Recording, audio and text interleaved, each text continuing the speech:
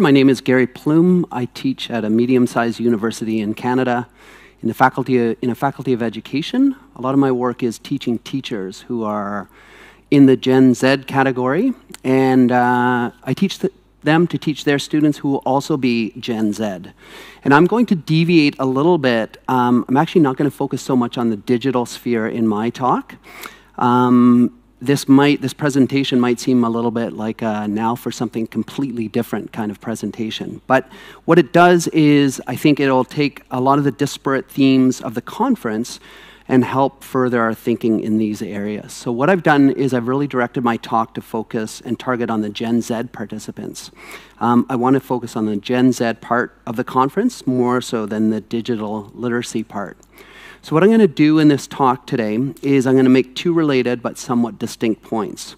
I'm going to speak a little bit about youth voice, how youth can enter these global conversations that affect their futures by drawing on some examples from my home in Canada. But first, as Dr. Portelli mentioned, I'm going to focus on the theme of this session, which is the education that we need. And I'm going to argue that maybe the education that we need doesn't actually spend that much time in the digital sphere. Right? I was just struck by Susie's point in her response to the last presentation. She wrote a book commenting on Instagram, but she isn't on Instagram, and she talked about resisting these digital spaces. So I'm going to talk a little bit about the educational response to the issues that we're dealing with, things like democracy, trustworthiness, critical thinking, relationships, and citizenship, and that we can learn about some of these important principles related to media literacy through other kinds of pedagogies and learning experiences. So I'm going to talk about these concepts through my experience as an instructor of teacher education courses. So I'm going to talk a little bit about how I built them, how I teach them, and how they challenge traditional ways of teaching. So lectures and conferences are great, I think, but there's other ways of deliberating issues. So I'm going to talk about three courses that I teach here. One is called Democracy in Education. We've talked a lot about the concept of democracy, and yesterday Gutierrez mentioned that the themes of this conference are all completely linked to democracy. So in this course, I take a group of students, and on the first day of classes, we sit down and I ask them, so what should we do? And put it back out to the students. We build this class together. We spend the 4 first classes unpacking the courses and designing the course. So we look at the pedagogies, we talk about which texts we should use, which assignments we should use. We have small breakout groups, we use open space technologies, and we deliberate on what we should do. We use this Freirean approach following Brazilian pedagogist Paulo Freire, where we try and blur the lines between teacher and student. So the students effectively become the teachers and the teacher becomes the student. It's very difficult and actually makes a lot of students uncomfortable because it's resisting these typical norms of who students are and teachers are, which are really ingrained in our constructs of education. We also look at democratic experiments all over the world, how people in society have experimented with the ideal of democracy and why democracies are different in different parts of the world. We look at tensions of democracy, challenges, and we engage in these deep dialogues. So students share their own experiences that influence their decisions about the course. So things about democracy you can't do with a check mark on a voting ballot, or that you really can't express in a 280-character tweet. The second course I'll talk about that I do is a global citizenship education course. And we grapple with this increasingly prominent and popular ideal of global citizen and what it means to be a global citizen and so on. But to nuance this, we try and break out of our spheres. So I partner with a group of students at the Addis Ababa University, and we have conversations together. We ask the same questions like, what does a day in your life look like?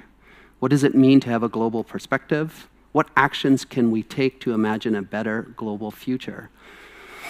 And the way we answer these questions is by finding photos or taking photos and sharing these conversations with photos. So students collect photos from the internet, we share them on Jamboard, And through that Jamboard, they tell their stories. And what happens in this course is people tell deep stories that eventually get to these themes of global citizenship and how it differs across venues. One student said after the course that it didn't really feel like learning. We were just getting together to tell stories. So there's different ways of, I think, approaching these ideals. The last course I'll talk about is a land-based education course.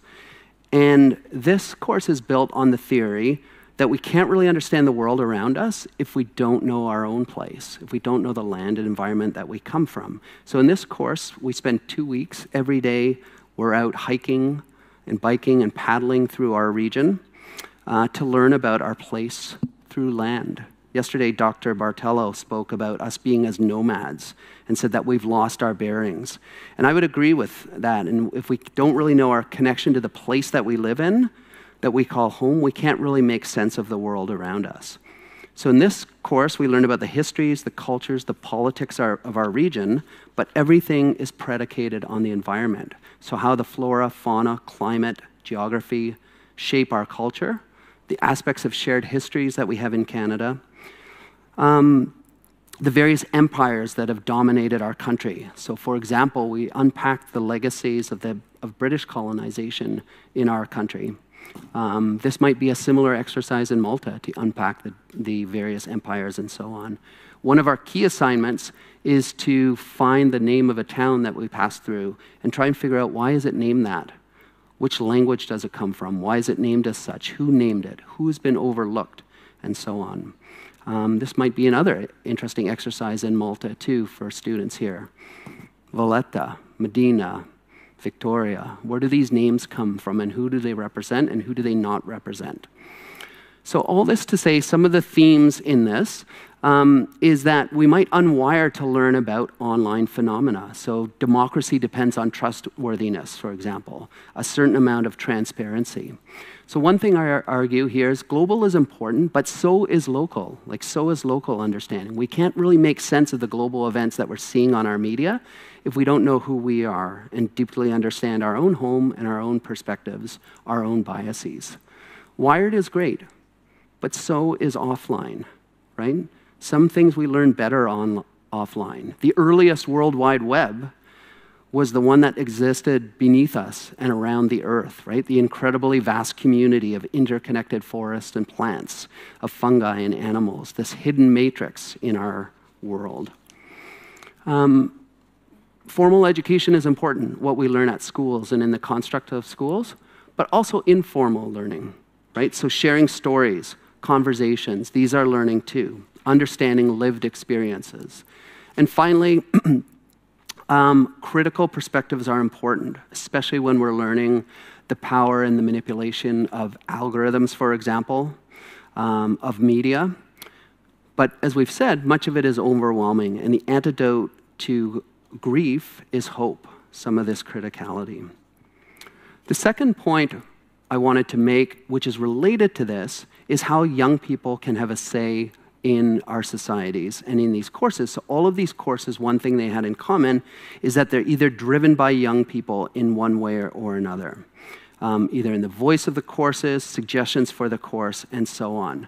So this theme that's permeated through this conference, I think, is about young people and how they can have power. And I'm going to share a few examples of things that have emerged in Canada in the past few years.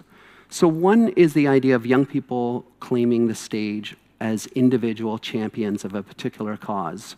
So, your Malala or Greta Thunberg, for example. This is Autumn Peltier, who's from the Wikwemikon First Nation, which is near my home, who, in their First Nation, participate in water ceremonies, a traditional water ceremony, and ask the question, why are there signs everywhere about boil water advisories or toxic water, which is common amongst First Nations in Canada, and began to advocate for clean water in their nations and so on. So here she is on the right addressing the UN for this cause, and speaking towards a cause as a champion of this. Another way that I would propose that youth can have action and power is in small groups, right? So in this one here, this is a group of young people advocating against climate change policy in Ontario, where I'm from. So when the government changed in our province, they relaxed some of the laws around emissions.